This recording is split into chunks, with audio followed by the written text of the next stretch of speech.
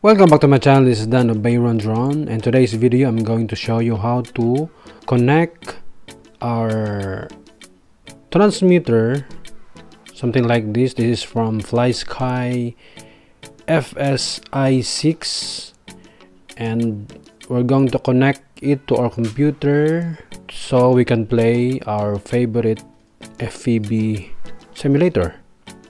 All we need to have is, of course, the transmitter, and we need also the cable simulator, something like this one. This is the 3.5 mm male plug, and the other end is like this.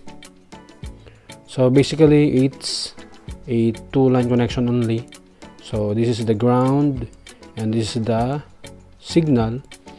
So the signal may be coming from this pin.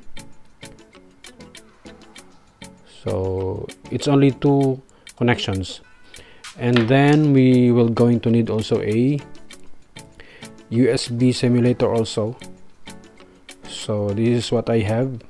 So it has a 4 switch selector, 1, 2 and 3 and 4.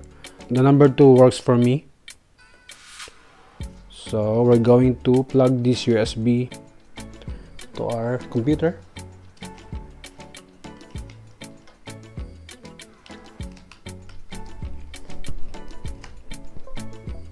If it is your first time to connect your USB simulator, the driver will automatically installed.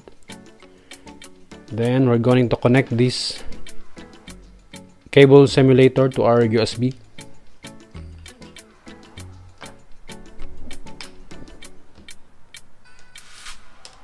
And then the other end will be going to our transmitter at the back.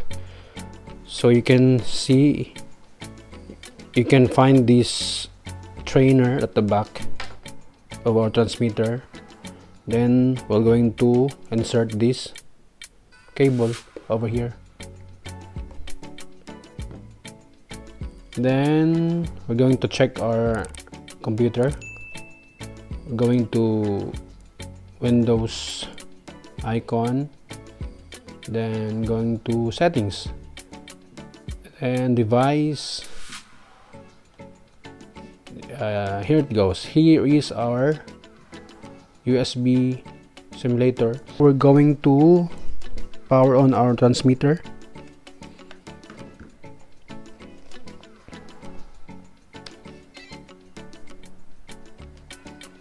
It's already powered on. Then open your favorite FPV simulator. Then we need to calibrate our controller. So just follow what it says. Click OK.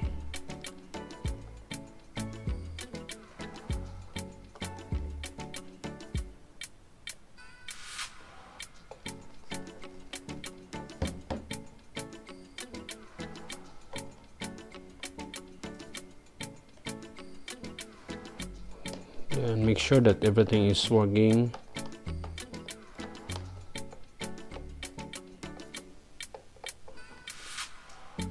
I think it's okay. Then we're going to play now, if it's working. And it's working fine.